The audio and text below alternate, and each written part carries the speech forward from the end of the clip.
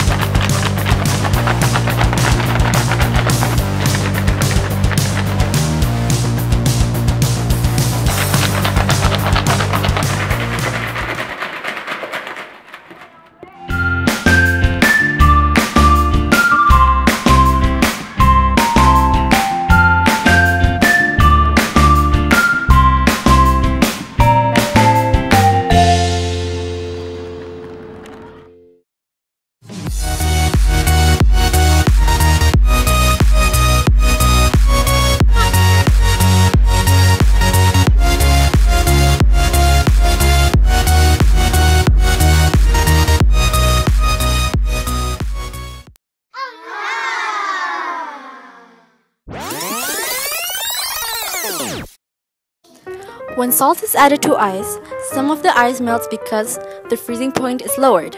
However, that heat must come from somewhere to melt the ice. The heat that causes melting comes from the surroundings, and in this case, it's from the warmer ice cream mixture. By lowering the temperature at which ice freezes, we were able to create an environment in which the ice cream mixture could freeze at a temperature below 0 degrees Celsius and becomes an ice cream. The shaking process moves the warmer ice cream mixture from the inside to the outside of the bag so it can freeze evenly.